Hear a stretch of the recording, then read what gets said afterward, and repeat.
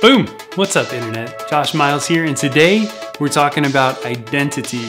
Your 59-second Friday is up next.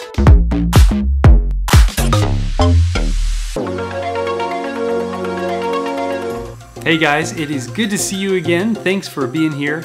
Great to see all of your smiling faces. Over the last few weeks, I had a bit of an epiphany, and it was something that I already knew in my head, but it's something that I hadn't actually expressed within my personal brand. And that's the reality that the sum of my roles is not my identity. In other words, the things that make me special and make me unique are not that I'm an author and a podcaster and a vlogger. What actually makes me unique and is interesting is my passion for helping others make their creative obsession their profession. It's what gets me out of bed in the morning, whether it's helping marketers or designers or future photographers or filmmakers.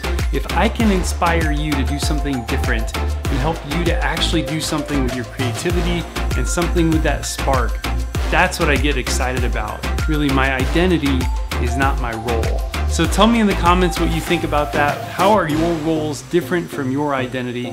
And make sure and do all the things. Hit like, hit subscribe, ring the bell. We'll be back next week with another personal branding tip, and I am hard at work on that course all about personal branding just for you to help you make your creative obsession your profession. Thanks for watching. We'll see you next time.